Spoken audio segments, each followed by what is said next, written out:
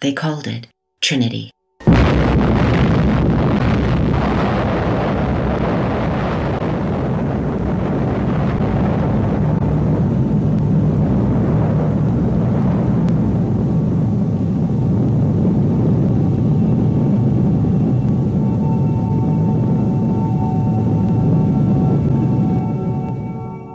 On the morning of July 16, 1945, in a remote desert near Los Alamos, New Mexico, the atomic age is born.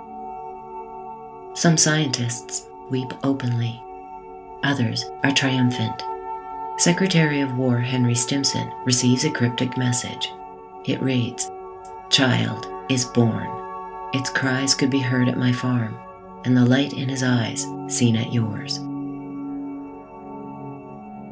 The atomic bomb is the culmination of the Manhattan Project, one of the largest, most secretive, and most expensive undertakings by any government in history. Employing more than 200,000 people, it was formed by some of the greatest scientists of the age. I remembered the line from the Hindu scripture, the Bhagavad Gita. Vishnu is trying to persuade the prince that he should do his duty, and to impress him takes on his multi-armed form and says, "Now I am become death, the destroyer of worlds." 3 weeks later, a squadron of bombers leaves for Hiroshima. Upon departure, a pilot named Major Sweeney describes seeing the most beautiful sunrise he has ever witnessed, a great big red ball of fire coming out of the ocean to the east. He would later describe the atomic bomb in similar terms. It looked like a boiling up with every color of the rainbow. As dark clouds formed overhead, sticky black rain began to fall. It was later understood that the rain itself was radioactive. 3 days after Hiroshima, another atomic bomb was dropped, this on Nagasaki by Major Sweeney himself. At 10:58 the morning of August 9th, the bomb was exploded above the city, and in the towering mushroom, Japan could read its doom. This was more than a routine bombing. It was the funeral pyre of an aggressor nation.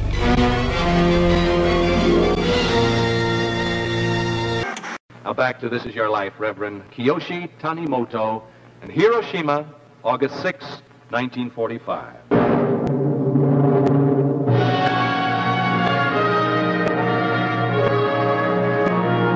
Time is standing still as our Earth shakes to an explosion never before equaled. Now, you've never met him, have never seen him, but he's here tonight to clasp your hand in friendship.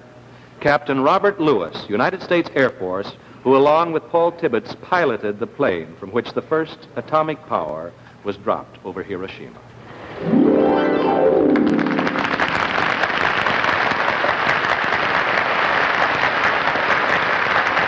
Captain Lewis, come in here close, and would you tell us, sir, of your experience on August 6, 1945?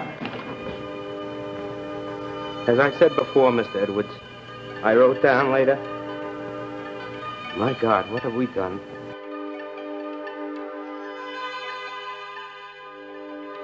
For many around the world, the attacks were more than justified. They were comeuppance for the brutal atrocities committed by Imperial Japan throughout Asia.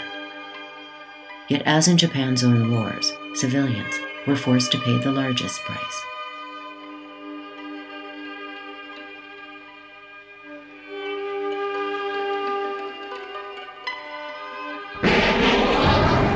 In America, the iconography of the new weapon would take on bizarre and ghoulish proportions. Admiral Spike Blandy and his wife celebrated the detonation of a thermonuclear device at Bikini Atoll with an atomic bomb cake. A high school in Richland, Washington, adopted the A-bomb as their official mascot. Church artists carved images of the Enola Gay and other World War II bombers in stained glass windows. If the euphoria has faded over time, the rationale remains the same. The nuclear option was the lesser evil. Though the attacks killed hundreds of thousands of civilians, the alternative was far worse. A ground invasion would have taken millions of lives, both Japanese and American. This view is no longer tenable. The United States' own Strategic Bombing Survey of 1946 states unequivocally that Japan would have surrendered even if the atomic bombs had not been dropped, even if Russia had not entered the war, and even if no invasion had been planned or contemplated. The National Archives in Washington chart Japanese peace overtures from as early as 1943. In a cable sent on May 5, 1945, by the German ambassador in Tokyo and intercepted by the U.S., reveals that the Japanese were desperate to sue for peace, including capitulation even if the terms were hard. We're going to destroy Japan's armies, Japan's navy, Japan's air forces, Japan's war factories, Japan's whole power to wage war. Far from being frightened of Japanese belligerents, U.S. Secretary of War Henry Stimson told President Truman he was fearful the Japanese would surrender before the new weapon could show its strength.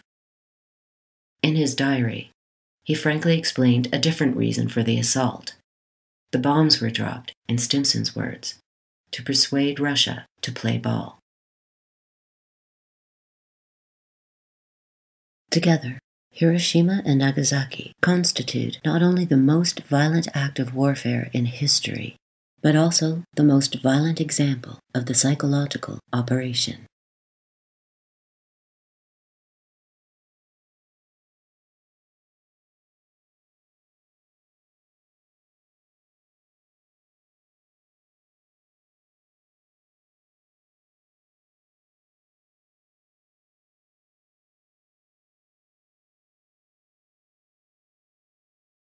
Terrorism in the broadest definition is any act that targets civilians rather than military, although some terrorist acts do target military, but generally it's conceded to be targeting of civilians and non-combatants with the purpose of defeating a society. And there's a great deal of state violence against people that they are considered enemies of the state that could be considered and should be considered terrorism. However, the states define terrorism as acts of either asymmetrical warfare, where a less armed and capable group is trying to have some influence, might even be self-defensive, and using terrorist tactics in order to dissuade. I mean, I think the human community avoids violence as much as possible because of our memory of violence. And when you choose violence, you're not only harming the person you're choosing as the enemy, you're harming yourself. And I think the human community knows that lesson. So people will put up with a great deal of abuse before they go to violence. So many things are called terrorism, and many terrorist acts are exempted. However, if people get to a point of despair or hopelessness, and they feel that there's no other way out and all other options have been tried, then a small segment of them will win by arguing for violence, and for a period they'll get sanctuary and sanction and support out of the larger group for the violence. But once you restore justice and restore hope, then those people are no longer given that sanction and support. And that's really the only way out of the cycle, to respond to terrorism with counterterrorism and violence. In the end, only creates more victims and more anger. So terrorism is one of these concepts, one of these terms that's obviously very important at the moment to elites in the West. That with the Cold War being over, it's pretty much consensus that this has got to be the thing that's going to replace it, the war on terror, global war on terror, blah, blah, blah. And so you have to define terrorism obviously very carefully. It has to be something that only they do, and that we don't do, and that takes some pretty fancy footwork. The way the term is generally used is something like shock and awe.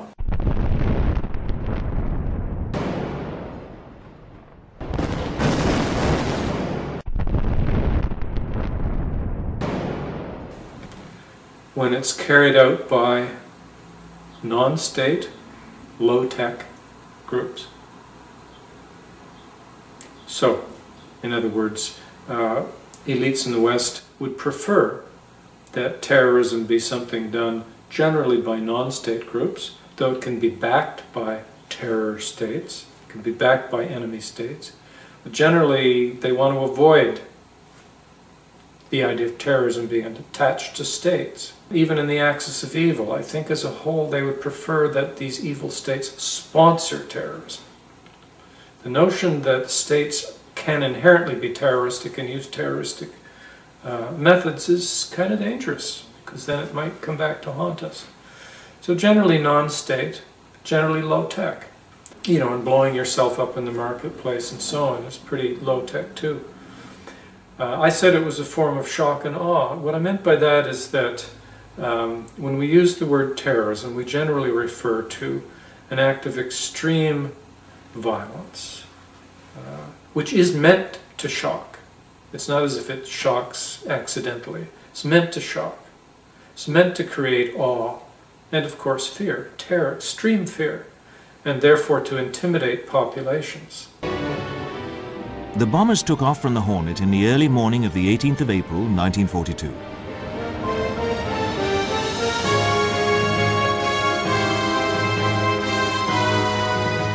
They were about to fly into history. But first they set course for the Japanese mainland.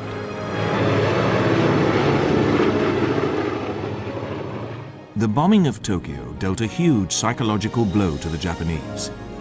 And the man who had masterminded and led the raid was the then Colonel Jimmy Doolittle. In 1954, World War II General Jimmy Doolittle sent a secret report to President Eisenhower. Speaking of the Cold War, he stated, "Hitherto acceptable norms of human conduct do not apply. If the United States is to survive, long-standing American concepts of fair play must be reconsidered. It may become necessary that the American people be made acquainted with, understand, and support this fundamentally repugnant philosophy."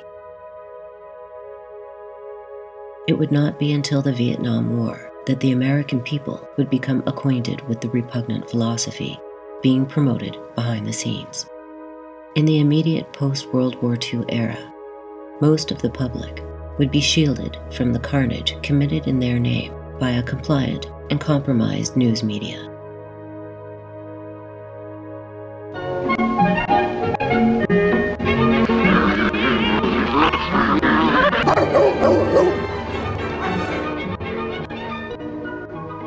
Yet hidden behind the facade of consumerism and nuclear family values was a relentless struggle over the issues of race, sex, and class.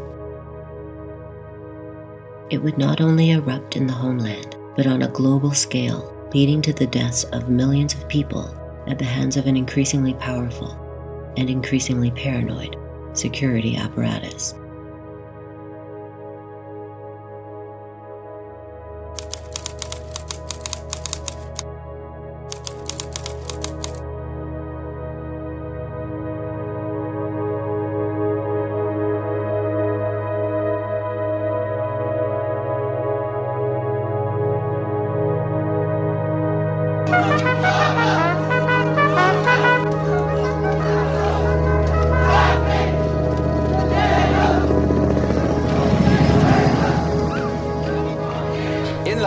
There are various regimes which at the moment are abusing human rights, political murder, torture, deportations, imprisonment without trial, using the techniques they may have learned in this establishment.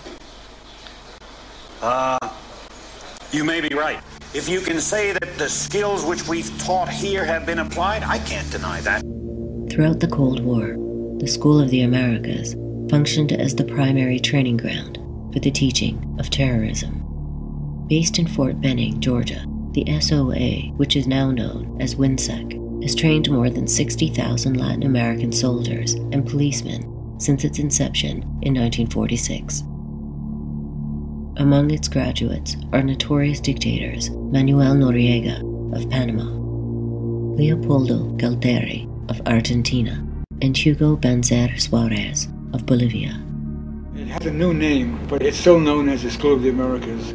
There are numerous graduates of the School of the America, numerous, who have been involved in many of the worst acts of terrorism in the Western Hemisphere in the past 50 years or so. Classes on bomb making are called How to Defuse a Bomb. And it's the same with torture and assassination. You have to know how to assassinate to avoid being assassinated yourself. So those are the covers. Torture techniques taught, from rape to derobing to torture with pointed objects, breaking of extremities, poking eyes out, branding. Most of the courses revolve around what they call counterinsurgency warfare. Who are the insurgents? We have to ask that question. They are the poor. They are the people in Latin America who call for reform. They are the landless peasants who are hungry. They are healthcare workers, human rights advocates, labor organizers. They become the insurgents. They are seen as el enemigo, the enemy. And they are those who become the targets of those who learn their lessons at the School of the Americas.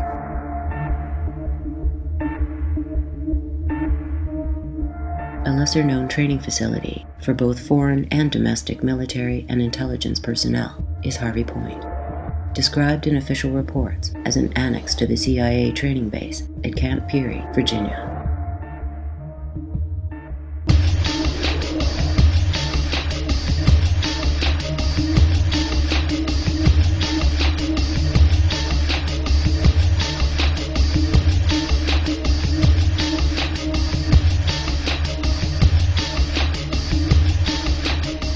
First used to train anti-Castro Cubans for the Bay of Pigs invasion in 1960, the New York Times later reported that Harvey Point has trained 18,000 foreign intelligence operatives from 50 different countries. Among the individuals trained at the facility have been El Salvador's death squad chief, Roberto D'Aubuisson, Egypt's General Intelligence Directorate, Colombian counterinsurgency personnel, and Arab cadres who would later join Osama bin Laden's forces fighting the Soviets in Afghanistan. According to former CIA officer Robert Baer, whose story was depicted in the Hollywood film C.I.A, the 2 weeks of training at Point Harvey was, for all purposes, an advanced terrorism course. Among the techniques taught to new recruits is how to successfully install and remotely detonate a car bomb.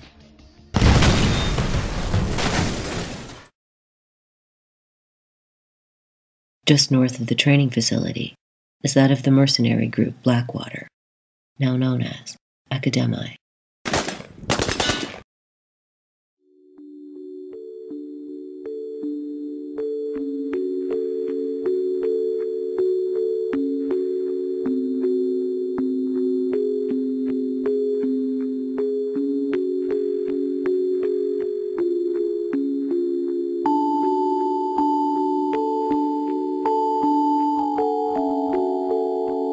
These are children's drawings from El Salvador in the 1980s.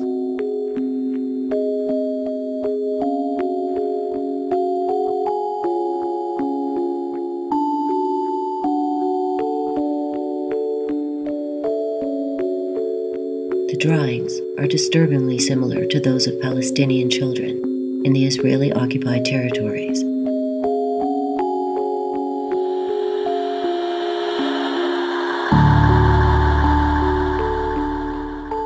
In 2005, a number of media reports suggested that the Pentagon was debating the Salvador option for Iraq. According to the New York Times Magazine, the template for Iraq today is El Salvador, where a right-wing government backed by the United States fought a leftist insurgency in a 12-year war beginning in 1980. The cost was high.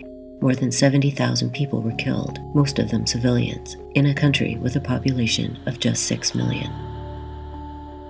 Most of the killing and torturing was done by the army and the right-wing death squads affiliated with it.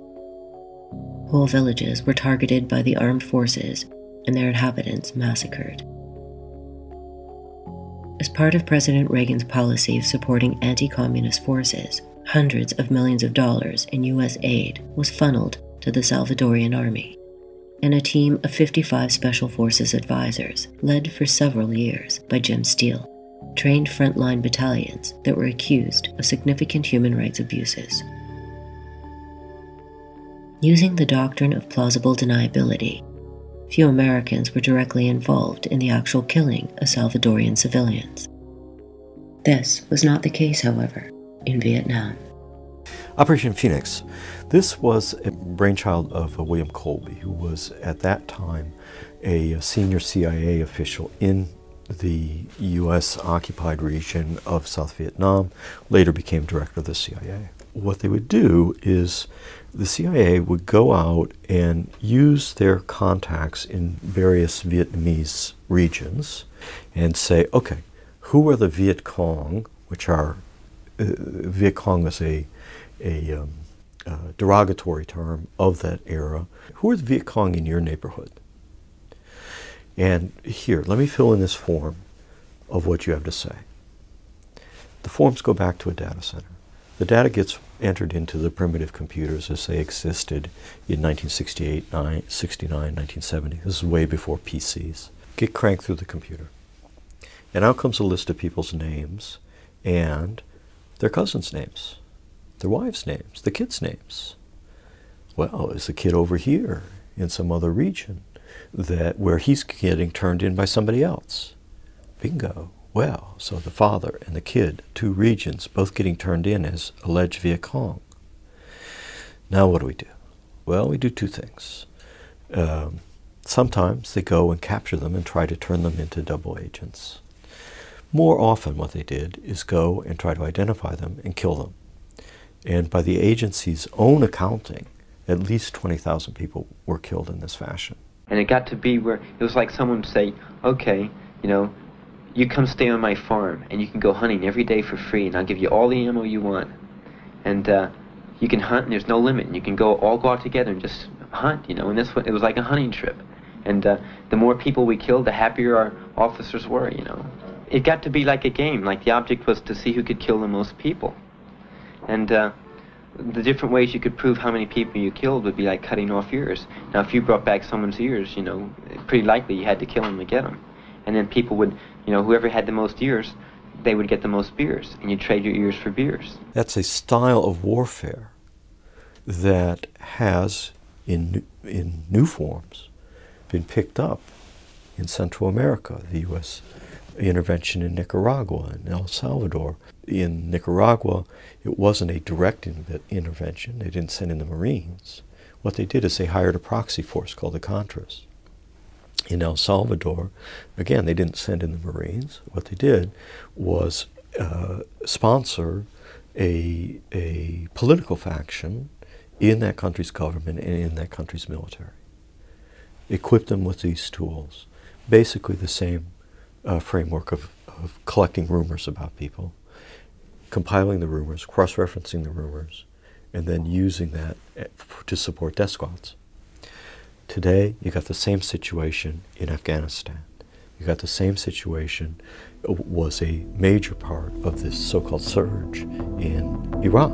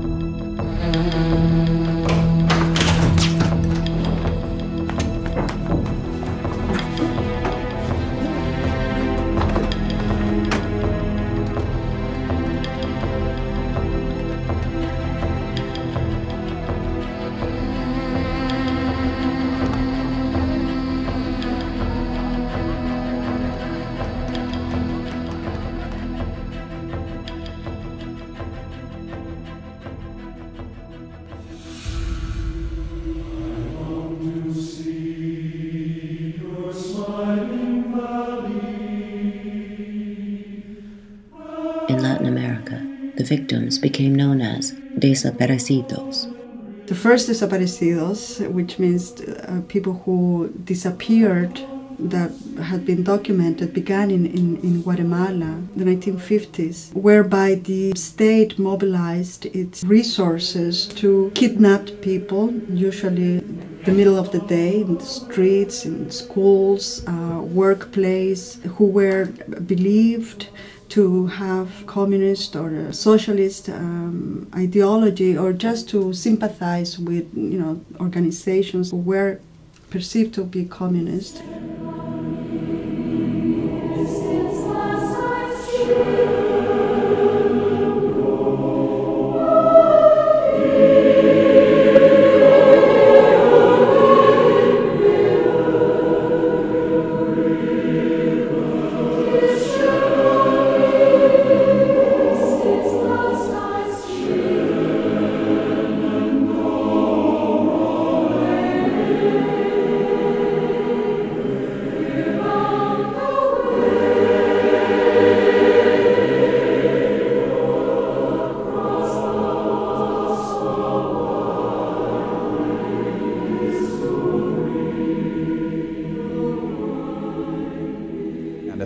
In the mid-'80s that I coined this phrase, the Third World War, because in my research I realized that we were not attacking the Soviet Union and the CIA's activities. We were attacking people in the Third World.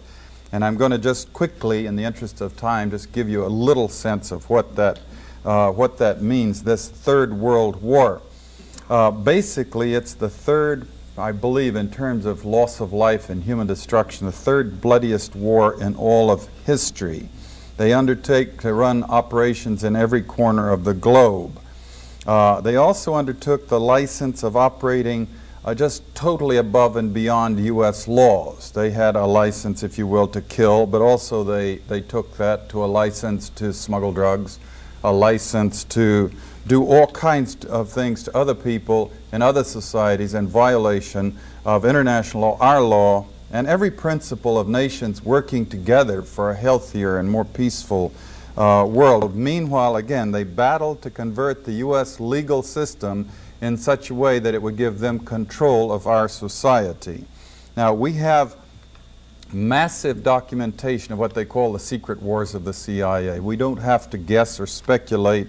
We had the Church Committee investigate them in 1975, gave us our first really in-depth, powerful look inside this structure. Senator Church said in the 14 years before he did his investigation that he found they had run 900 major operations and 3,000 minor operations. And if you extrapolate that over the whole period of the 40-odd years that we've had a CIA, you come up with 3,000 major operations and over 10,000 minor operations.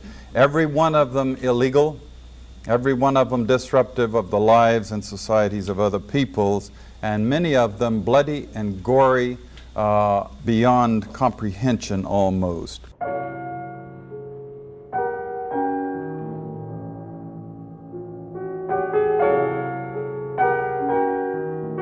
Staff played a key role in helping other governments pick their police intelligence agencies, including, we've learned, the Korean CIA, Uruguayan National Police. Can you tell us about this? No. If he appeared in a Hollywood thriller, he would be called a serial killer with sadistic personality disorder. As it happened, he worked for the State Department. Dan Mitrione has become the poster child for American torture during the Cold War. Head of the Orwellian-named Office of Public Safety in Montevideo, Uruguay, he was so enthusiastic about torture that he gave live demonstrations. His MO was to kidnap homeless people off the streets and demonstrate torture techniques to a rapt audience of military officials.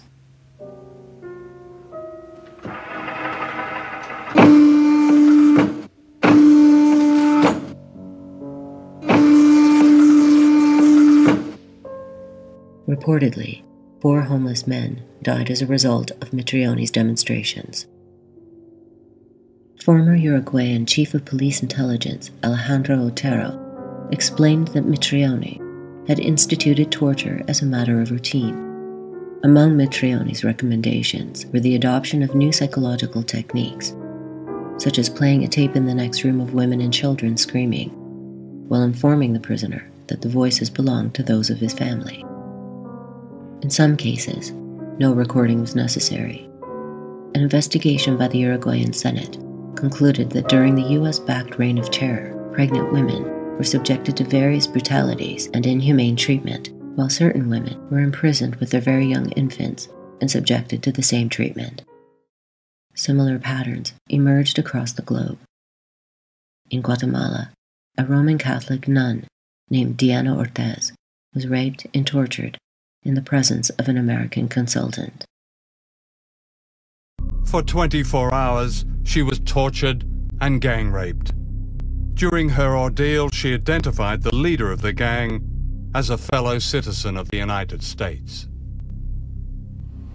I came out a totally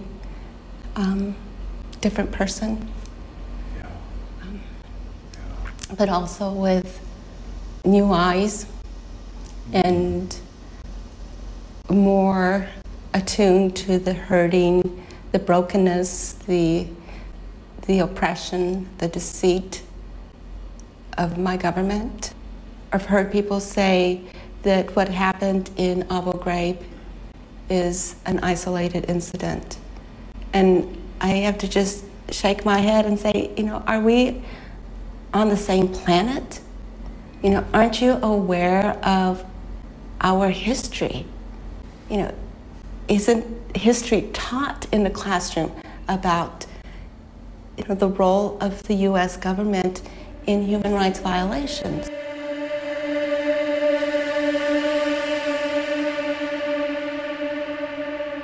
Just as they had done with the tactic of assassination, the CIA was good enough to provide a manual for their proxy forces on the use of torture. Widely known as Kubark, the title is actually a Cold War cryptonym for the CIA itself. One passage states, "Deprivation of stimuli induces regression by depriving the subject's mind of contact with an outer world, and thus forcing it in upon itself. As the interrogate slips back from maturity toward a more infantile state, his learned or structured personality traits fall away."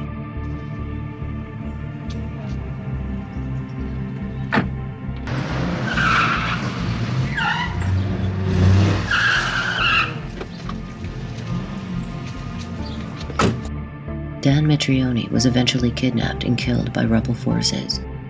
Incredibly, he was not tortured in turn.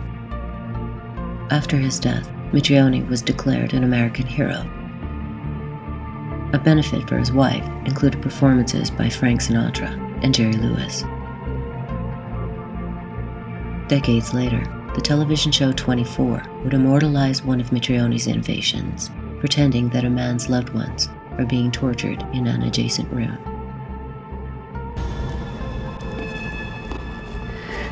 I know who you are. I know everything that you've done. Where is the bomb?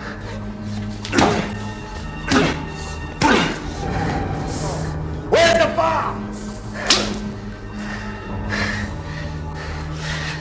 You are wasting my time.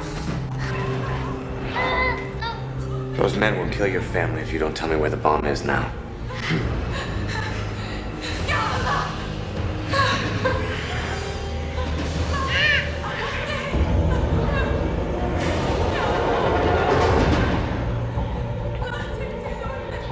I despise you for making me do this. Once again, the torturer would be cast as a hero, but in this case, no cover-up of his activities was necessary. Jaap Bauer was a hero precisely because he was willing to engage in the most despicable act of which a human being is capable. In 2012, the propaganda of torture would reach its peak. I'm not your friend. I'm not going to help you. I'm going to break you. Any questions? Zero Dark 30, a collaborative project between the CIA and Academy Award-winning filmmaker Catherine Bigelow, falsely indicated that torture had been responsible for locating Osama bin Laden.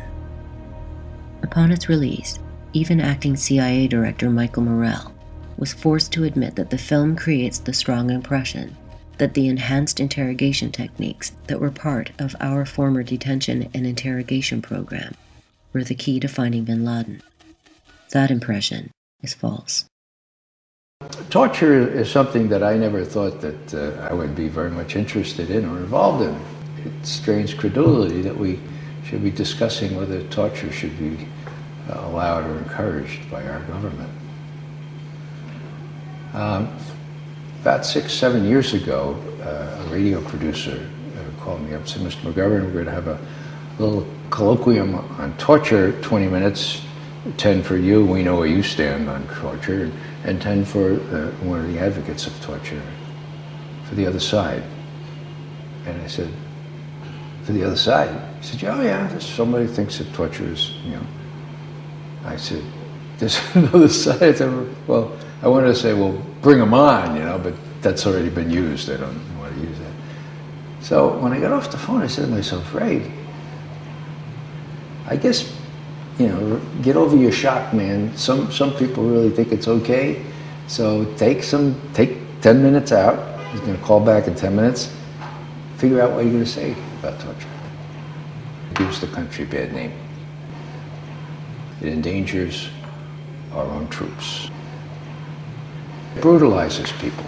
And, you know, all you need to do, it brutalizes people. You know, all you need to do is talk to people coming back from Abu Ghraib, as I have. And you'll see that not only were those tortured, brutalized, but the people who were ordered or permitted or encouraged to do the torture were also brutalized. It doesn't work. You know, torture doesn't work. And what was really, really telling was that when George Bush decided to make his big speech on September 6, 2006, advertising the merits of what he called an alternative set of procedures, read harsh interrogation techniques, okay? On that very day, the head of Army Intelligence, General John Kimmons, decided he'd have his own press conference in the Pentagon. And he released what was the new Army manual on torture, okay? You know what he said? This is a direct quote. No good intelligence has ever come from harsh interrogation techniques. History has proved this, and the empirical experience of the last 5 years, hard years, have also proved this, end quote. If torture does not produce reliable intelligence, as all credible experts insist, the question remains as to why governments bother to use the tactic at all. One possible answer is that torture is a highly effective method of eliciting fake confessions that serve to justify state policy.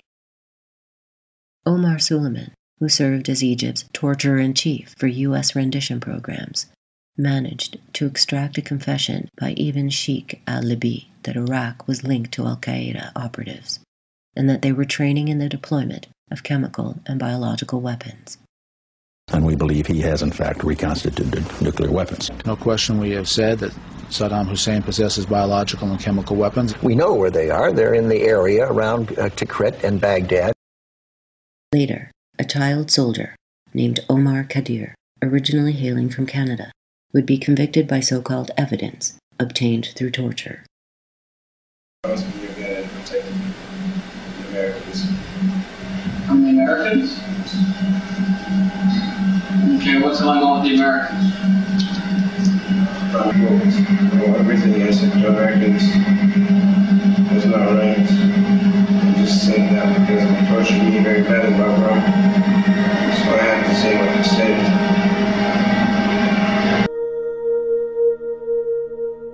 The events have a disturbing historical parallel.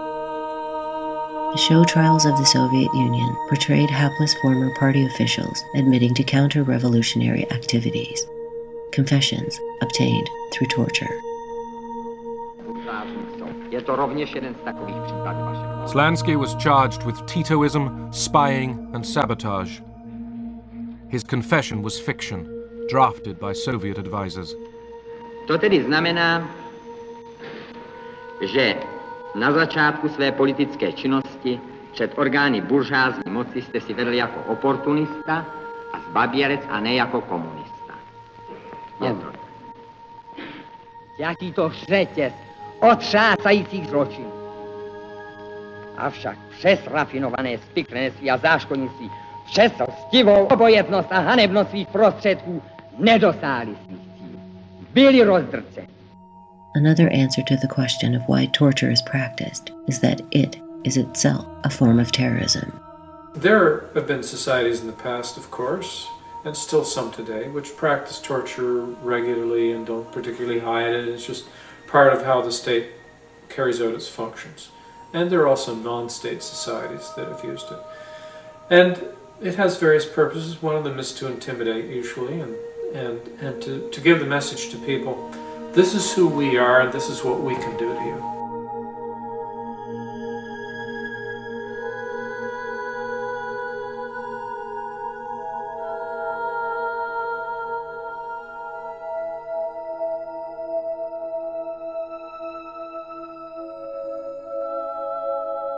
And the narrative of freedom, that the U.S. not only treasures freedom for its own people, but is also the liberator of other people. So it goes to Afghanistan to liberate Afghan women and the population in general from repressive, autocratic fundamentalists. Right? And it goes to Iraq because this tyrant is there and so on. So this is a liberation narrative. It's a narrative of benevolence. And it's very dangerous, therefore, to have too much of this overt massacre and torture happening. And yet there's always been, along with this liberator narrative, a kind of secondary narrative just a little bit in the wings. A little bit repressed, but very much there. And that's the old one that war makers insist on. It's part of their power. And it is the same one that I mentioned before. This is who we are, and this is what we can do to you. What I see happening now is a shift. I see that the narrative that was in the background somewhat before is now moving to the foreground. So yeah, we knew they were training torturers, the School of the Americas, and that the U.S. was implicated in all this stuff, but they were always trying to say, no, we're one step removed. These guys are out of control. We wouldn't directly get our American hands dirty. We don't do the wet work. I think it's an important shift, and I think it shows the cracks that are developing in the Imperium here. That we don't have legitimate institutions, we don't have the love and affection, the trust, we don't have the credibility, we don't have any of those things that most governments aspire to have. Therefore, we must rule through naked aggression and by inducing fear in you. And that is what the U.S. is starting to resort to. Now that's very tricky, because it's pretty well known that these acts of, for example, torture, when you torture people, when you drop bombs on them, when you do shock and awe on them, this is even recognized, by the way, in shock and awe documents, military documents, they recognize this.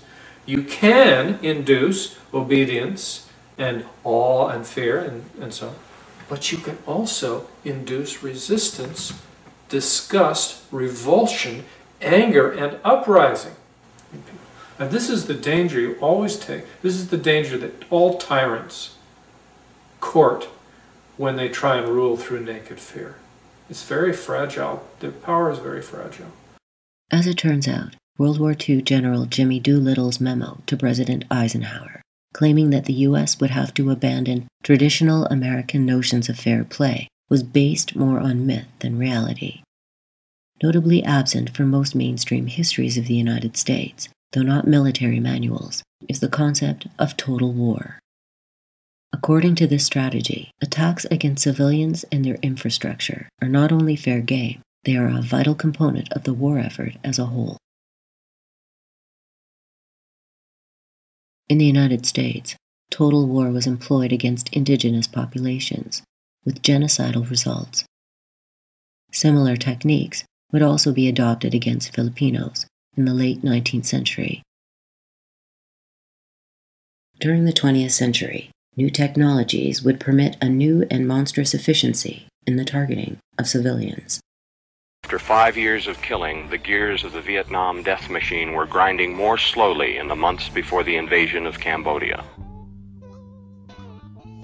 Almost all restraint is off. For the first time, the Vietnamese are seeing the Holocaust of conventional war, the kind that leveled much of Korea and destroyed dozens of cities in World War II. Women, children, babies. Some are dead, some are not dead. By evening, government spokesmen are saying another grand victory has been won in Quang Tri province. The situation is once again stabilized. But there will be more fighting and more words. Words spoken by generals, journalists, politicians. But here on Route 1, it's difficult to imagine what those words can be. There's nothing left to say about this war. There's just nothing left to say. Bob Simon, CBS News, Route 1. In the wake of Vietnam, American policy planners were faced with a problem. It was called the Vietnam Syndrome and related to a widespread disgust by American citizens over the mass slaughter committed in their name. Now, the problem for Reagan was twofold.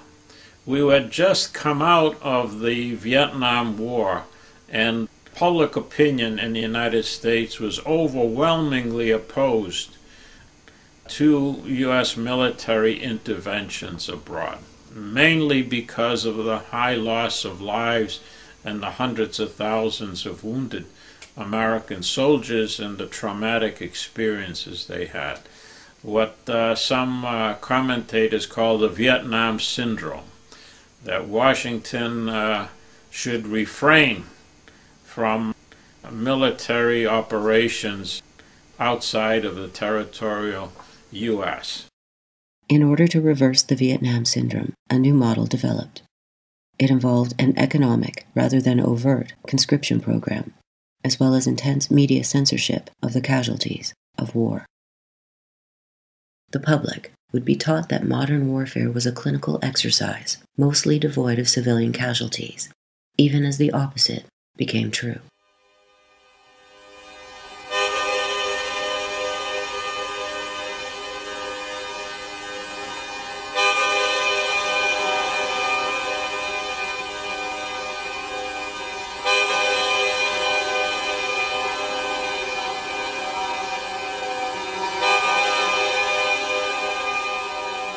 Much of the misperception regarding civilian casualties owes to highly deceptive reportage by the media. What we really have is a military-industrial media complex in the United States. And to say that is that there's been a concentration of media. When Project Censored started 32 years ago, there were 50 major media corporations in the United States, actually a little bit more, probably closer to 60. And in that time, we've come down now to 10 major companies. You know, you've got the big television companies with the 24-hour news, MSNBC and Fox and CNN. And that's where most people are getting their news. So that's very limited. And then you've got the New York Times, Washington Post, you know, LA Times, Chicago Tribune are the big papers. It's very concentrated and very narrow. We're 10 major companies now that dominate the news in the United States and are the suppliers of the ideas and the understandings that the American people have access to. The board of directors of the 10 big media groups could fit in a medium-sized classroom. We're only talking about 120 people or so. And they all pretty much know each other. They in turn sit on the boards of directors of like 20% of the corporate 1,000. So they're on big corporation boards in addition to being on media boards. And what we've seen since 9/11 is a real penetration of, from the military industrial companies, the military companies, the top 10, on the boards of directors of media firms. You've got this really in-depth penetration between the military companies, the ones that are so profitable since 9/11. I mean, we're seeing 300% increase in profits for Lockheed Martin, Northrop Grumman, values of their stock that occurred, and you know, literally capturing billions of dollars of money, and because of war, and then having people sitting on the boards of the big media companies. It is a 2,000-pound bomb that is deadly accurate, and that is the thing that is allowed us in Afghanistan and will allow us in this next conflict to be terribly accurate, terribly precise, and terribly destructive. To see that military targets are destroyed, to be sure, but that it's done in a way and in a manner and in a direction and with a weapon that is appropriate to that very particularized target. The weapons that are being used today have a degree of precision that no one ever dreamt of. Well, there's a saying, the first casualty of war is the truth, and that's true. You know, whether any country uses propaganda, first of all, on its own citizens to get into a war and to make sure the public supports the war, and then on the enemy to defeat the enemy. And wars are filled with propaganda terms like friendly fire. I hate that term. I mean, what it means is we killed one of our own soldiers. Friendly fire sounds like, you know, let's get out the marshmallows and the s'mores. Or we now have bombs that are smart bombs. And so they don't cause collateral damage. What does that even mean, smart bombs and collateral damage? It means that when you're bombing Baghdad, you're killing civilians. There's no way around it. That's collateral damage. It sounds like something in an insurance policy. You know, it helps us not really think of what's going on. The idea of the military being able to show footage from a nose cone of some missile entering a window and blowing up a building, well, obviously that's a pretty smart bomb because it just went in there and got the bad guys. I mean, the bad guys is sort of a post-9/11 term. That's right out of, you know, all the cowboy movies of the 20th century. The Lone Ranger was always after the bad guys. John Wayne was always out to get the bad guys. We're often led to believe that this is another one of these binary systems, you know. In other words, we have a choice. Killing is either intentional or it's unintentional. And unintentional means somehow accidental. That's what we're often being told by our leaders. And that terrorists do the first. They kill intentionally. And when I say kill, I mean kill innocent people intentionally, kill civilians and kids and stuff. And we, on the other hand, unfortunately sometimes, you know, do that, but it's always unintentional. It's accidental. It's not what we're really trying to do. And I think my response to that is twofold.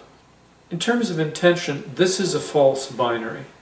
And if you look at legal systems around the world, you find that they recognize that to talk about murder, for example, most legal systems will say you have to have more than A killing B, which is a physical act. You also have to have a certain mental state. In Latin, mens rea, and means the guilty mind. And then there are discussions and distinctions and divisions in legal systems to what this guilty mind would involve. And it doesn't have to necessarily involve, you know, twirling your handlebar mustache and saying, I'm going to kill 500,000 kids in Iraq. But in our legal system, we recognize that there can be a guilty mind without that degree of intentionality. So there are concepts of criminal negligence, there are concepts of doing something knowingly rather than unknowingly, concepts of recklessness, concepts of so-and-so knew or should have known, should have reasonably known that their action would cause this death. There are at least 4 levels of distinction in this idea of the guilty mind. And we should keep this in mind, because it isn't a question of either, on the one hand, twirling your handlebar mustache, or somehow it's an accident. There's all these possibilities in between. So, for example, if somebody says, well, my intention was not to kill anybody, I was hungry, there was a hot dog stand, I saw there was only one hot dog left, so I drove my Humvee there as quickly as I could. Yes, I ran over 18 people, you know, because there was a crowd in front of the hot dog stand, but my intention was not to kill people, it was to have a hot dog. Well, okay, try that one. You know, you'll end up in jail for quite a while.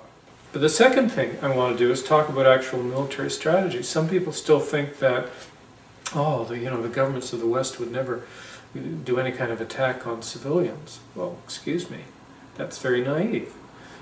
Since at least Clausewitz, who was a theoretician of war in the early 1800s, this idea of, Clausewitz had this notion of what he called centers of gravity. It's not enough to attack the army of your opponent. In a modern industrial society, it might make at times much more sense to attack, for example, their centers of production, industrial production, or their centers of production of information and propaganda, or whatever. And he called these centers of gravity. And this idea of the COG, or center of gravity, is still very much alive in U.S. Air Force doctrine. And it's recognized that a society will have certain centers of gravity which must be attacked. You see this in the attacks on Iraq, let's say in 1991, where the hydroelectric stations were targeted. They obviously were vital to the health of the society. They were vital to maintaining pure water, for example, the sewage system, water purification system. So when you talk about they only used precision-guided munitions, the question is, yeah, but if they used them to knock out those mechanisms for maintaining health in the society, then obviously they're destroying that health, and they know they are. And they even talk about targeting it at times. A study called Iraq Water Treatment Vulnerabilities was produced for the US military and the UK military. It is dated sometime January 1991, so the sanctions had been going on for some months, since August, against Iraq, but the actual armed attack hadn't quite yet begun. And the study concludes that Iraq's water purification system is in deep trouble because of the sanctions. Iraq, the document says very clearly, will not be able to repair these systems as long as the sanctions that now exist are in place. And it says it's already in deep disrepair and it's going to get worse. And we can expect the following epidemic diseases to break out, and then they list them. We know they received the document, January 1991, so what did they do? Well, they attacked Iraq, and they made water purification and sewage treatment even worse, much worse, in fact, than it had been when the document was written. They destroyed some of these systems directly. In other cases, rendered them inoperative indirectly through knocking out hydroelectric stations. And then they maintained this system in a hopeless state of disrepair for the next 10 years or so.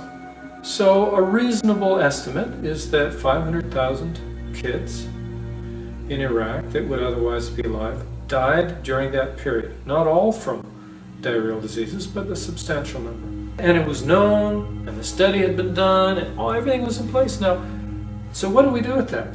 Was there a group of military officers sitting around Washington, let's say, and saying, let's kill 500,000 Iraqi kids? Don't know. Probably not. But they were in full control of the situation, knew what was happening at every stage. So they did it knowingly. And they would certainly, if this had been a domestic crime, be considered to have mens rea, the guilty mind, and certainly be considered responsible. And to top it all off, we have a publication in which a U.S. military officer brags about the fact that they created, I think he calls it, a public health crisis in Iraq through these sorts of methods. So not only did we do it, not only did we know we were doing it, but we celebrate it. We regard it as a legitimate way of fighting war, despite the fact that, of course, it's against the Fourth Geneva Convention.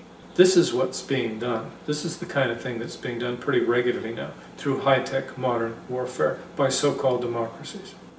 And the actual agent of destruction may be a precision-guided missile. It doesn't matter if the point of it is to ruin the health of a population, a civilian population.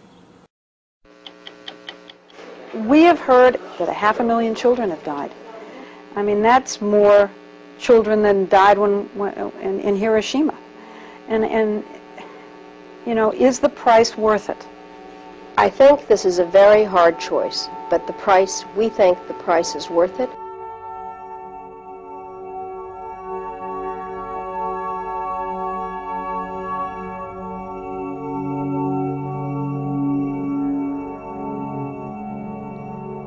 Closely related to the practices of torture in total warfare is the concept of demonstrative violence. In the Philippines, during the Huk insurrection, the CIA's Ed Lansdale would use brutal violence as a form of psy-war. A later U.S. Army psy-war pamphlet explicitly refers to Lansdale's techniques, advocating exemplary criminal violence, the murder and mutilation of captives, and the display of their bodies. In Indonesia, under various U.S.-backed dictatorships, the idea of demonstrative violence would again take on genocidal proportions. As a psy-war tactic, the bodies of men, women, and children were dumped in rivers and kept afloat as a warning to the population at large. To make sure they didn't sink, the carcasses were deliberately tied to or impaled on bamboo stakes.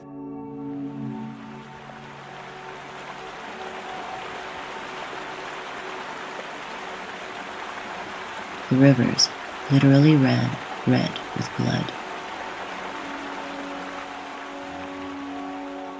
Like psychological warfare itself, demonstrative violence is as old as civilization. One of the most brutal forms would also become the symbol of one of the world's great religions. Crucifixions were not only a means of torture and execution, but a demonstration to other would-be rebels. In this clip, from a documentary on Alexander the Great, Colonel Lance Betrose discusses the power of demonstrative violence. Alexander's attitude toward defiance was either join me or die. Alexander begins what would become the longest and most brutal siege of his campaign. After 7 grueling months, when the walls are finally breached, 7,000 Tyrians are killed and 30,000 enslaved. To prove a point to other cities that might resist, he has 2,000 Tyrian fighters crucified. When he was finished, he allowed the bloodlust of his men to run loose and killed virtually every male inhabitant of the fortress. It was an awful display of brutality, but it was also very effective in showing to any other potential enemies what could happen if they resisted.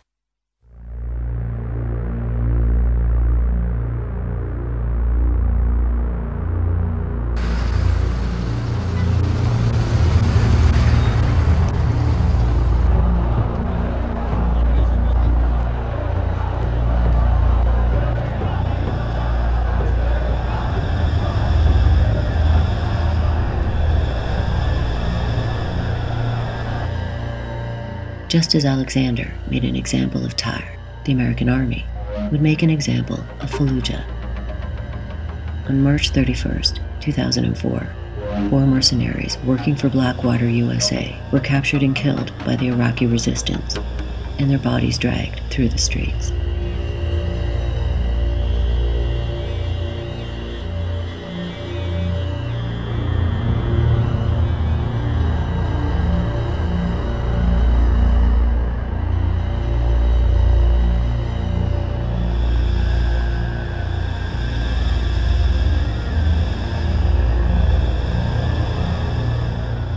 What followed was one of the greatest war crimes in modern history. Sealing off Fallujah and forcing adult males and teenage boys to remain, over half of the entire city was razed to the ground.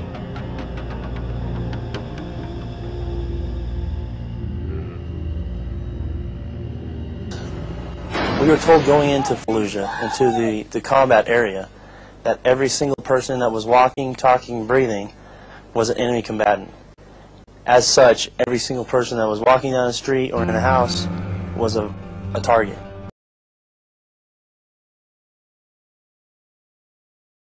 Wissen Sie, dass gerade dieser Panzer hier radioaktiv ist? Nein, da ist nichts, sagt der Soldat, überhaupt nichts. Aber wir haben es gemessen. Nein, er ist nicht radioaktiv, dieser Panzer sowieso nicht. Er ist mit Uranmunition abgeschossen worden. Sorry, ich muss jetzt weitermachen. Just as the spraying of Agent Orange in Vietnam would lead to an explosion in cancer rates and birth defects, the use of white phosphorus and other munitions have produced similar results in cities like Fallujah. A study from July 2010 showed a 12-fold increase in childhood cancer in the city.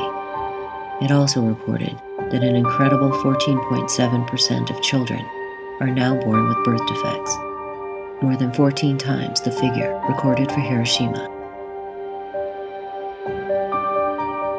In a grim irony, shortly after the Fallujah study was released, Wired magazine revealed that the U.S. military was teaching its officers at the Joint Forces Staff College to use Hiroshima tactics and wage a total war on Islam.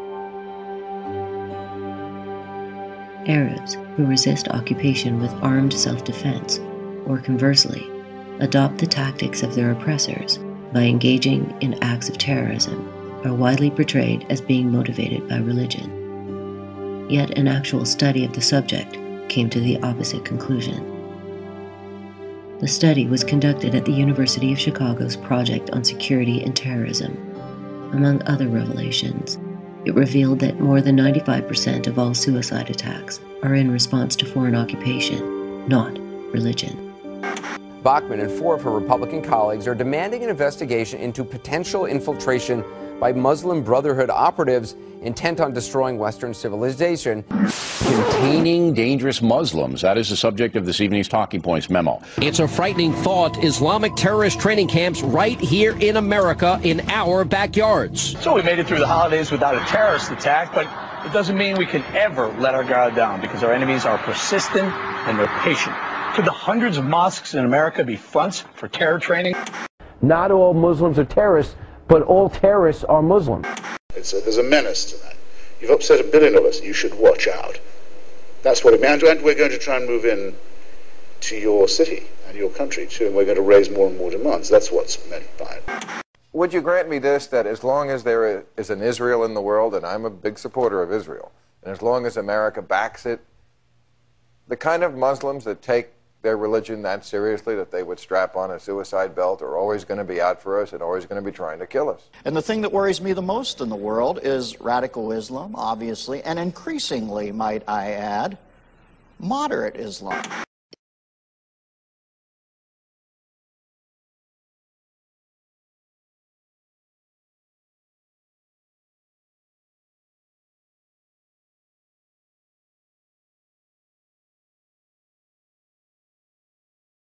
The overarching narrative regarding Islam versus the West was given pseudo-intellectual justification by Samuel Huntington, a member of the elite Trilateral Commission, via his book, The Clash of Civilizations. It's as a very brief and rather crudely articulated manual in the art of maintaining a wartime status in the minds of Americans and others that Huntington's work has to be now understood. I go so far as saying that it argues from the standpoint of Pentagon planners and defense industry executives who may have temporarily lost their occupations after the end of the Cold War but have now discovered a new vocation for themselves. But few people today with any sense would want to volunteer such sweeping characterizations as the ones advanced by Lewis about a billion Muslims scattered through 5 continents, dozens of differing languages and traditions and histories. Of them all, Lewis says that they are all enraged at Western modernity, as if 1 billion people were really only one person, and Western civilization was no more complicated a matter than a simple declarative sentence. There's a similar debate inside the Islamic world today, which in the often hysterical outcry about the threat of Islam, Islamic fundamentalism, and terrorism that one encounters so often in the media, is often lost sight of completely. Like any other major world culture, Islam contains within itself an astonishing variety of currents and countercurrents. I would say that it is this extremely widespread attitude of questioning and skepticism towards age-old authority that characterizes the post-war world in both East and West. And it's that Huntington cannot handle, and therefore resorts to the business of the clash of cultures and the clash of civilizations. What is described as Islam belongs to the discourse of Orientalism, a construction fabricated to whip up feelings of hostility and antipathy against a part of the world that happens to be of strategic importance for its oil, its threatening adjacence to Christianity, its formidable history of competition with the West. Yet this is a very different thing than what to Muslims who live within its domain, Islam really is. There's a world of difference between Islam in Indonesia and Islam in Egypt. But the truly weakest part, and I conclude here, or the weakest part of the clash of cultures and civilizations thesis is the rigid separation assumed between them, despite the overwhelming evidence that today's world is in fact a world of mixtures, of migrations, and of crossings over, of boundaries traversed. There are no insulated cultures or civilizations. Any attempt made to separate them into the watertight compartments alleged by Huntington and his ilk does damage to their variety, their diversity, their sheer complexity of elements, their radical hybridity. The more insistent we are on the separation of cultures, the more inaccurate we are about ourselves and about others. Our most precious asset in the face of such a dire transformation of history is the emergence not of a sense of clash, but a sense of community, understanding, sympathy, and hope, which is the direct opposite of what Huntington provokes. The language of group identity makes a particularly strident appearance from the middle to the end of the 19th century as the culmination of decades of international competition between the great European and American powers for territories in Africa and Asia. In the battle for the empty spaces of Africa, the so-called dark continent, France and Britain, Germany, Belgium, Portugal, resort not only to force, but to a whole slew of theories and rhetorics for justifying their plunder. Perhaps the most famous of such devices is the French notion of the civilizing mission, la mission civilisatrice, a notion underlying which is the idea that some races and cultures have a higher aim in life than others. This gives the more powerful, the more developed, the more civilized, the higher, the right to colonize others, not in the name of brute force or plunder, both of which are standard components of the exercise, but in the name of a noble ideal. Conrad's most famous story, The Heart of Darkness, is an ironic, even terrifying enactment of this thesis that, as the narrator puts it, the conquest of the earth, which mostly means the taking it away from those who have a different complexion or slightly flatter noses than ourselves, is not a pretty thing when you look into it too much. What redeems it is the idea.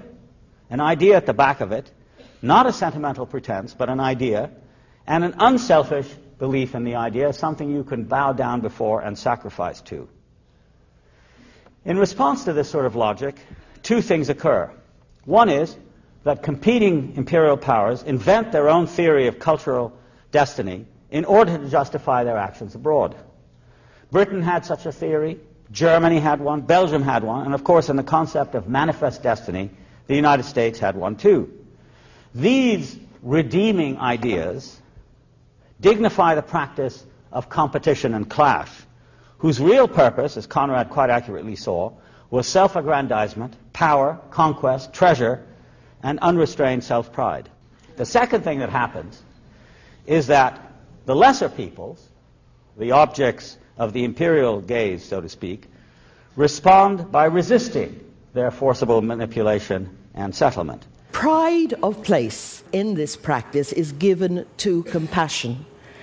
And it is an arresting fact that right across the board, in every single one of the major world faiths, compassion, the ability to feel with the other, in the way we've been thinking about this evening, is not only the test of any true religiosity, it is also what will bring us into the presence of what Jews, Christians, and Muslims call God, or the divine.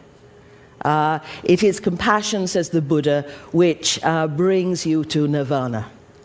Why? Because in compassion, when we feel with the other, we dethrone ourselves from the center of our world and we put another person there.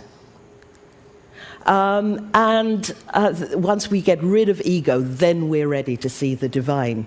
And in particular, every single one of the major world traditions has highlighted and has said put at the core of their tradition what's become known as the Golden Rule. First propounded by Confucius 5 centuries before Christ. Do not do to others what you would not like them to do to you. That, he said, was the central thread which ran through all his teaching and that his disciples should put into practice all day and every day. And it was the Golden Rule would bring them to the transcendent value that he called Ren, human-heartedness, which was a transcendent experience in itself. And this is absolutely crucial to the monotheisms too. There's a famous story about the great Rabbi Hillel, the older contemporary of Jesus. A pagan came to him and offered to convert to Judaism if the rabbi could recite the whole of Jewish teaching while he stood on one leg. Hillel stood on one leg and said, "That which is hateful to you, do not do to your neighbor. That is the Torah. The rest is commentary." And this is an important point, I think, that you could not and must not confine your compassion to your own group, your own nation, your own co-religionists, your own fellow countrymen. You must have what one of the Chinese sages called Rian Ai, concern for everybody. Love your enemies, honor the stranger.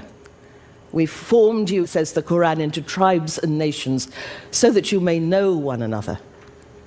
And this, again, this universal outreach is getting subdued in the strident use of religion, abuse of religion for nefarious gains.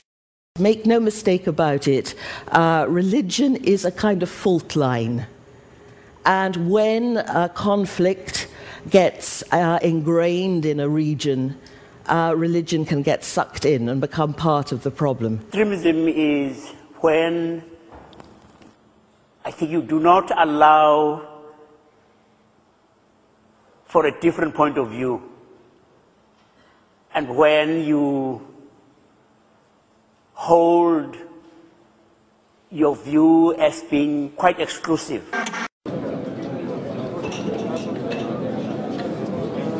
On August 18th, at the Ramada Hotel in central Jerusalem, leading Israeli rabbis gathered to defend the publication of a book by one of their peers that cited rabbinic sources to justify the killing of non-Jews, including innocent children and families. There is no salvation in hell. There's no Savior in hell. There's no Bible in hell. There's no blood in hell. There's no altars in hell. There's no forgiveness in hell. Whatever goes to hell stays in hell. Satan, be gone!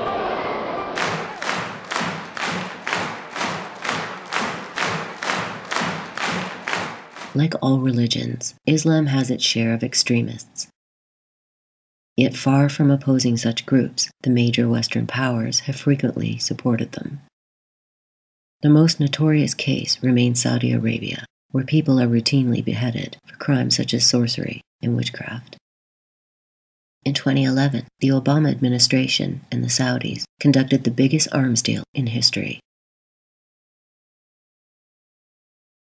Islamic fundamentalists have consistently been empowered by the West, both as a divide-and-conquer stratagem and as a means of countering secular nationalist regimes which threaten control of oil supplies.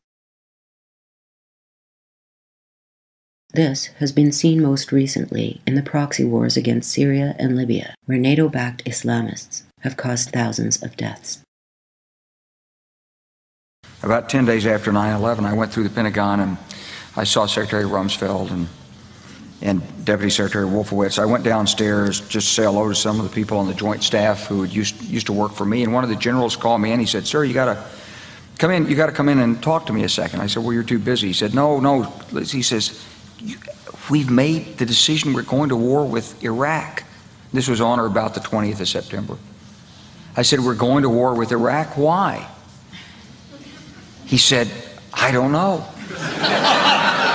So I came back to see him a few weeks later, and by that time we were bombing in Afghanistan. I said, "Are we still going to war with Iraq?" And he said, "Oh, it's worse than that. He said, he reached over on his desk, he picked up a piece of paper, and he said, I just got this down from upstairs, meaning the Secretary of Defense's office today, and he said, this is a memo that describes how we're going to take out 7 countries in 5 years, starting with Iraq and then Syria, Lebanon, Libya, Somalia, Sudan, and finishing off Iran.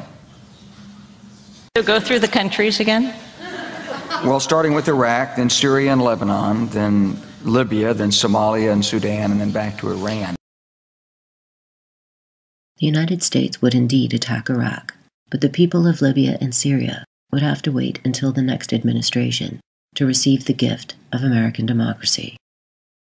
Let's get it done. Let's arm these rebels. Let's give them a chance to fight. A sentiment also supported by MSNBC's most liberal talk show hosts, Rachel Maddow and Lawrence O'Donnell. It seems to me there's a practical, war-making, tactical success that they believe they could have in this particular country. Exactly. He kept describing himself as sort of acutely aware of the risks and the costs of America doing any sort of military intervention. And so you're exactly right.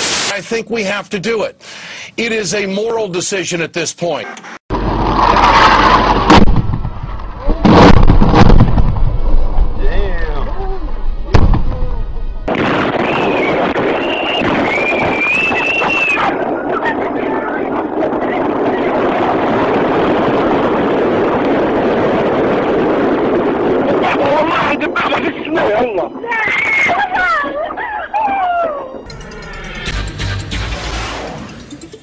The headline from Reuters yesterday, President Barack Obama has signed a secret order authorizing U.S. support for rebels seeking to depose Syrian President Bashar al-Assad and his government.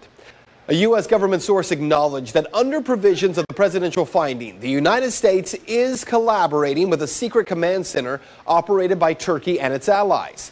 Last week, Reuters reported that along with Saudi Arabia and Qatar, Turkey had established a secret base near the Syrian border to help direct vital military and communication support to Assad's opponents. So what you need to know, late last year when Senator John McCain co-wrote the National Defense Authorization Act and President Obama signed it into law, they crafted a law that gave the president the authority to use all necessary and appropriate force during the current armed conflict with al-Qaeda and the Taliban and associated forces, including the power to indefinitely detain anyone caught supporting al-Qaeda, which in this case is the president and members of Congress.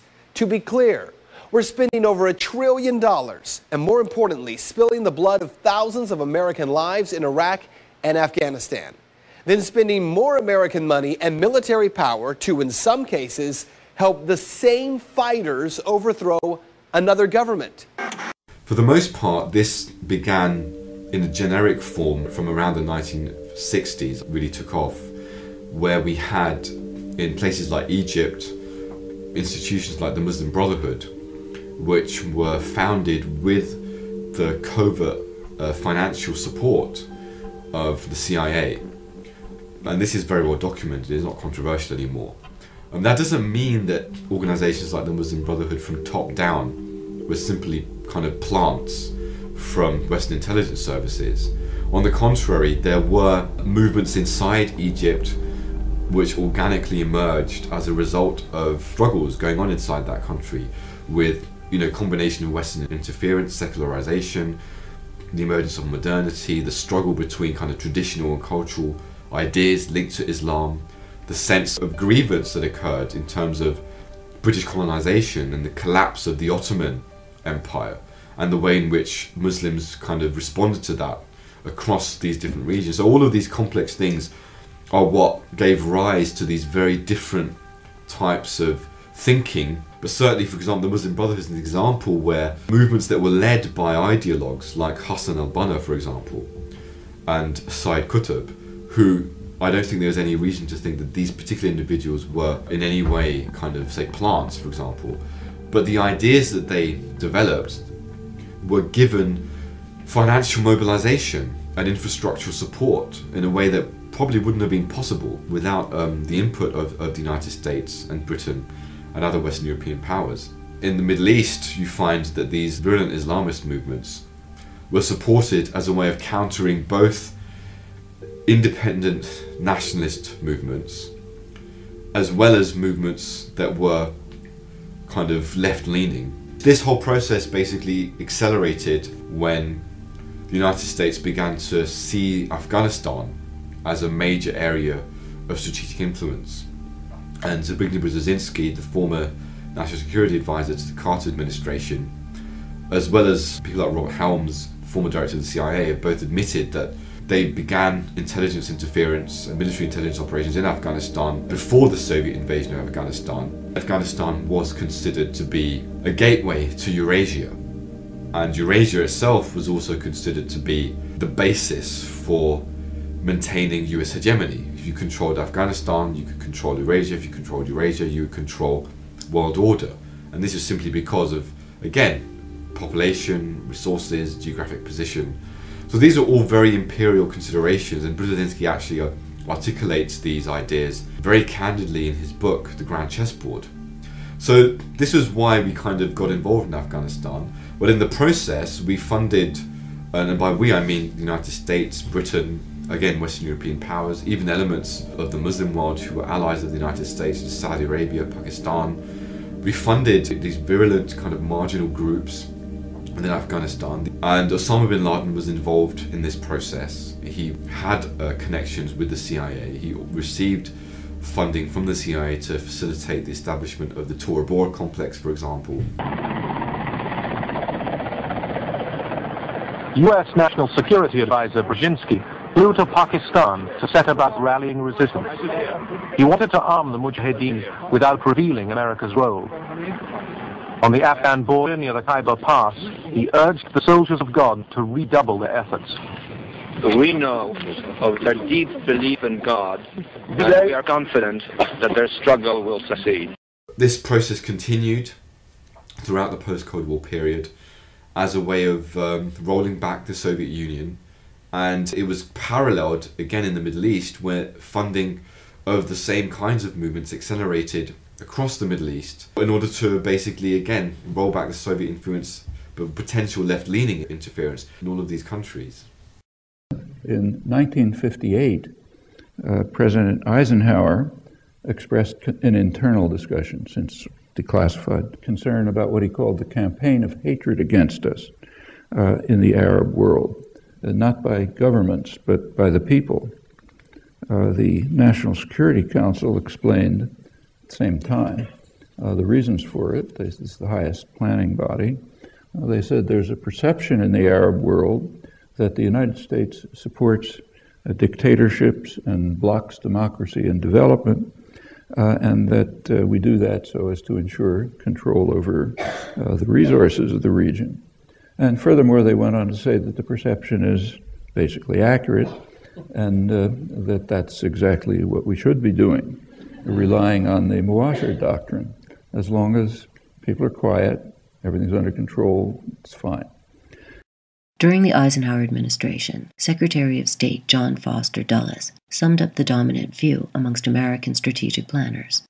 We must regard Arab nationalism as a flood which is running strongly. We cannot successfully oppose it, but we can put up sandbags around positions we must protect, the first being Israel and Lebanon, and the second being the oil positions around the Persian Gulf.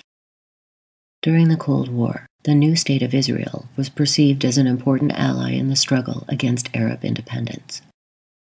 And the Israelis had their own imperial ambitions.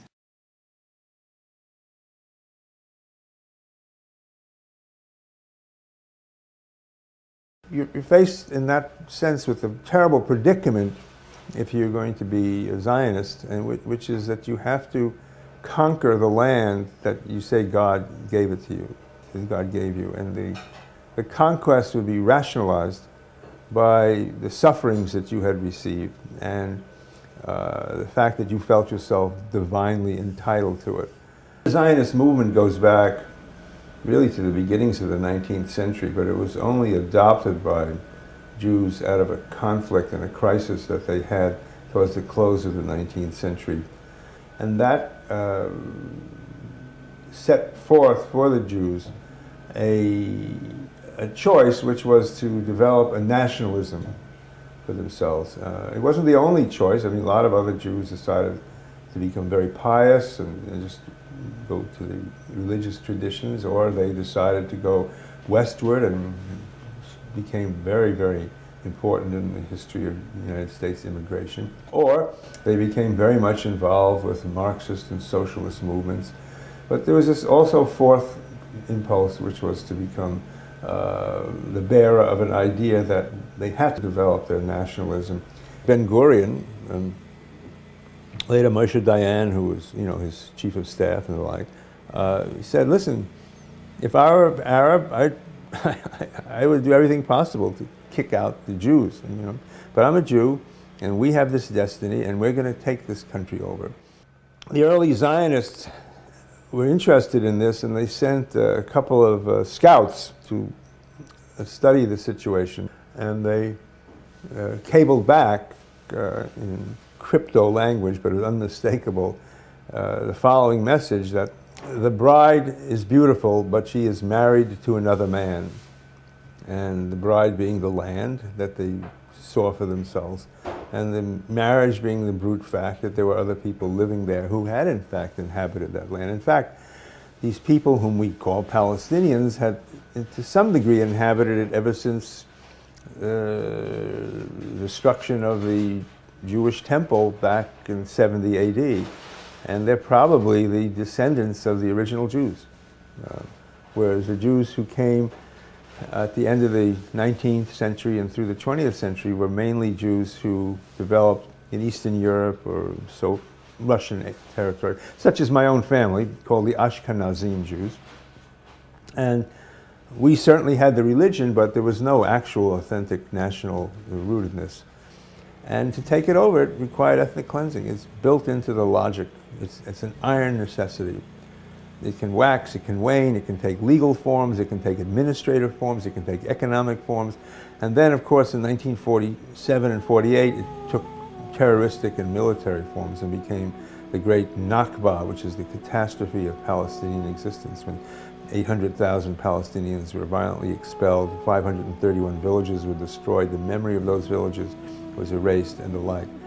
So that's the foundational event, which happens to have been a crime, because it's a crime to take somebody else's land, and that's the essence of the matter.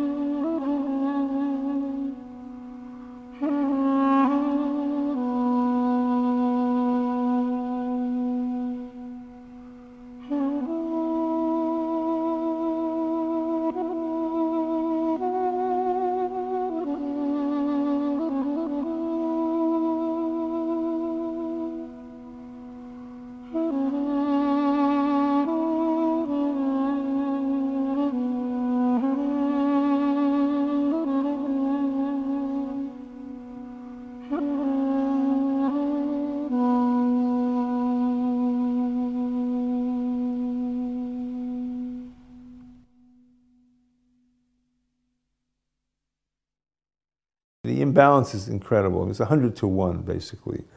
And yet somehow it's possible, given this kind of matrix, that the history of being persecuted for, for being Jewish in an anti-Semitic society, all these fears can be culled and drummed up, and strident government propaganda saying, we're defending the integrity of the state of Israel. So a lot of, it's amazing how people can turn truth on its head and believe that they are in fact the, victim of a force, namely the Palestinians. I think Palestinians have very remarkable qualities. They said chiefly being able to endure the punishment that's been meted out to them. It's incredible that they are as forgiving and as benign a people as in fact they are. I know many, many Palestinians, and they are remarkable, the lack of vengeance. And of course they have their anger and their little sex within them, and some of them will do terrible things because that's human beings.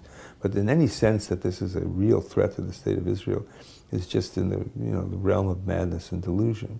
All governments have to justify what they're doing. They have to become legitimate and the like. And the worse they behave, the more strenuously they have to lie and distort reality in order to be legitimate.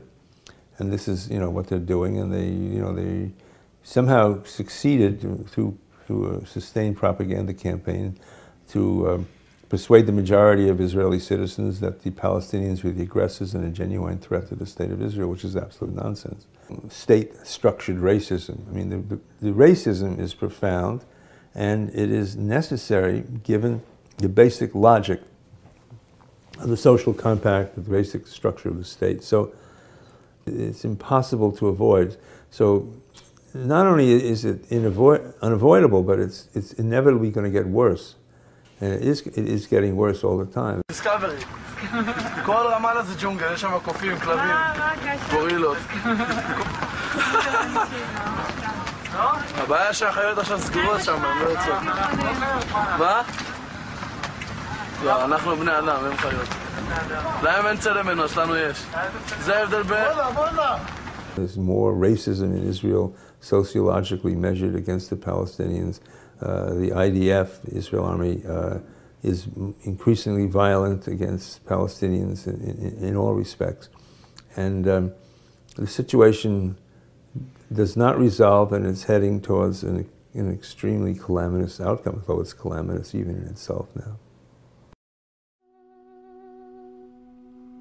In the 21st century, an increasing number of Jews are demanding a just peace with the Palestinians. Yet the Israeli government remains committed to war and expansion. What are the roots of the war on terror as a concept? It was actually invented by Benjamin Netanyahu, who then became the Prime Minister of Israel, in 1979. Netanyahu had called a conference on international terrorism, and he coined the phrase international terrorism in 1979. And Bush Sr., who was then the head of the CIA, and George Shultz, who later became Secretary of State, were at this conference. At that conference, Netanyahu and Simon Peres and most of the other presenters, including Bush, proposed essentially the war on terror policies, which would characterize liberation resistance groups, anti-colonial resistance groups, as terrorists. For Netanyahu, it was the PLO. And it was Arabs and Palestinians who were to be characterized as terrorists.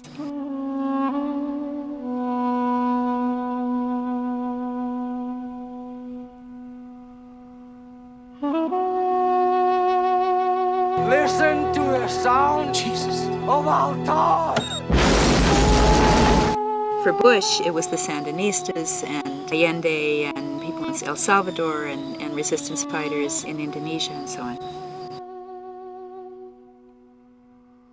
The infiltration into the Americas by terrorists, by outside interference, and those who aren't just aiming at El Salvador, but I think are aiming at the whole of Central and possibly later South America, and I'm sure eventually North America. It worked so well that by 1984, the second conference on international terrorism was held not in Jerusalem, but in Washington, D.C. So that was one of the first seeds of planting the idea of characterizing Muslims and Arabs and Palestinians as terrorists. It's interesting, right after 9/11, Margaret Thatcher wrote an article that crowed saying Islam is the new Bolshevism. After the Soviet Union collapsed, the U.S. had a problem. They couldn't justify the massive military spending and the imperial controls and the bases and things, and the American people were clamoring for a peace dividend.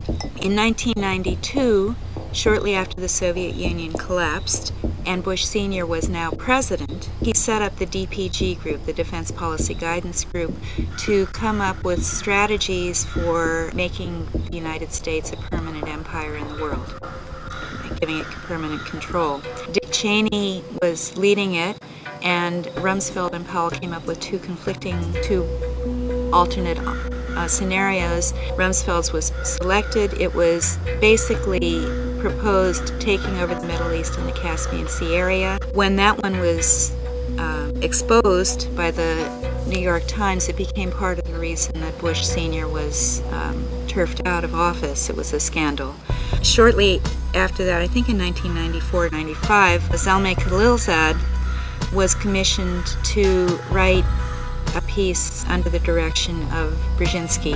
He wrote this book, again saying that the Caspian Sea area, which includes Afghanistan and the Middle East, both needed to be conquered in order for the U.S. to have permanent control. And again, Khalilzad said this would be a difficult sell to the American public and that you would need a pretext incident. It was the first time pretext incident was mentioned. What was happening at the same time was that the U.S. was maneuvering the Caspian Sea area, Tajikistan, Kazakhstan, their minerals and their natural gas especially, and also they were trying to set up U.S. bases that would ring the area and control China, India, and what had been the Soviet Union. In 1997, two things happened. Zbigniew Brzezinski, who had been the policy advisor under Carter, he wrote The Grand Chessboard, and this is an amazingly Machiavellian book that's really worth reading. And basically he said, if you control the Middle East and the Caspian Sea area, you control the world, because basically you're in the middle of Europe and China and Africa and Asia. To Dr. Brzezinski, I can't say enough about his contribution to our country. Somebody who has over decades trained some of the most prominent foreign policy specialists, not just in the Democratic Party, but has trained a number who ended up in the Republican Party as well. He is one of our most outstanding scholars, one of our most outstanding thinkers. He has proven to be an outstanding friend and somebody who I've learned an immense amount from.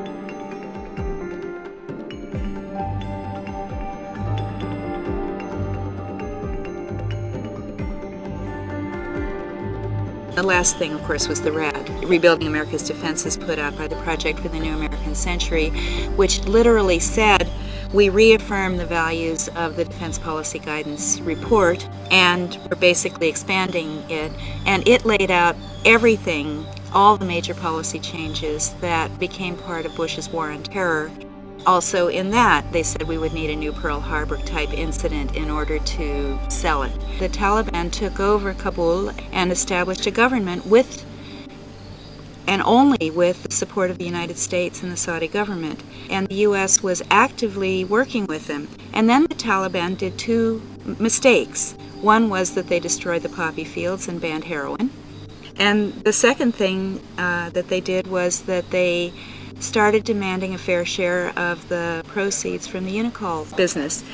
And the U.S. in July 2001, and shortly before the 9/11 attacks, told them, we'll either carpet you with gold, if you agree, or we'll carpet you with bombs. Shortly after that, the U.S. started amassing aircraft carriers and having military exercises all around Afghanistan, the biggest buildup in the Caspian Sea area in history. Prior to 9/11? Prior to 9/11, okay. In the lead up to 9/11. So that it was possible, that's why it was possible to launch the war against Afghanistan so soon.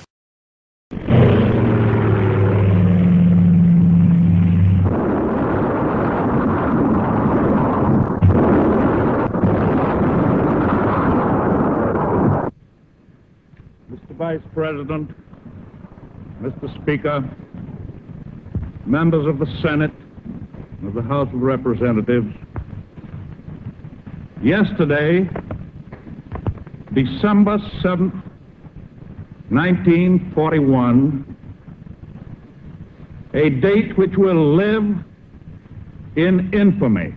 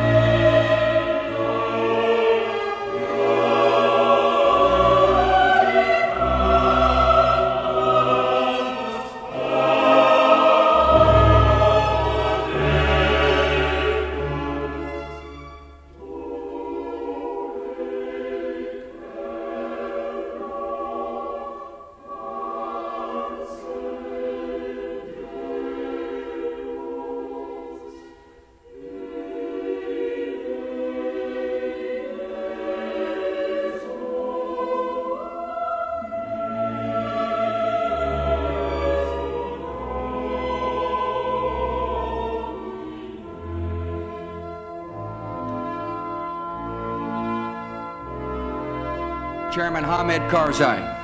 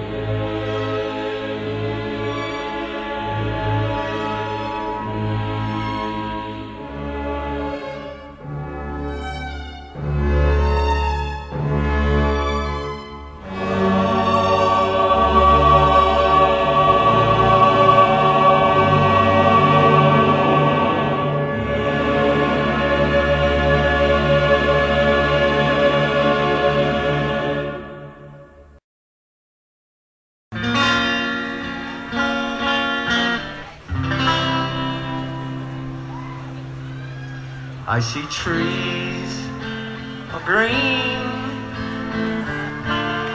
red roses too. I see them bloom for me and you, and I think to myself,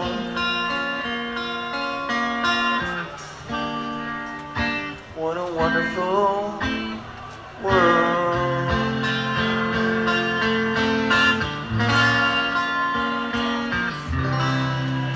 I see skies of blue, clouds of white, the bright blessed day and the dark sacred night. And I think to myself, what a wonderful world.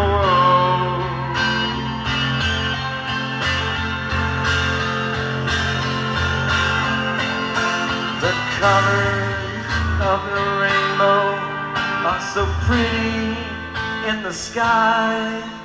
And there's all the people passing by. I see friends shaking hands, saying, how do you do? What they're really saying is, I love you.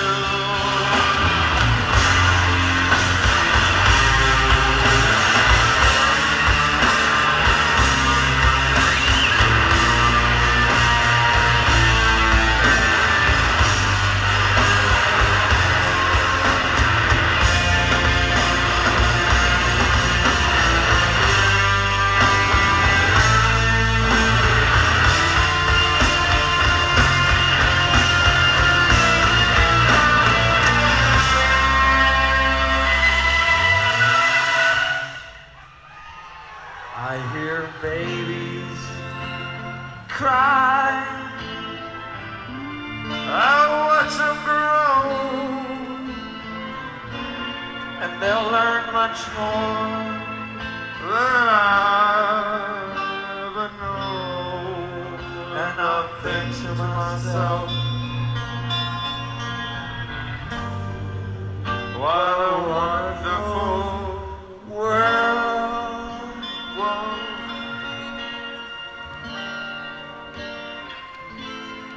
And I think to myself,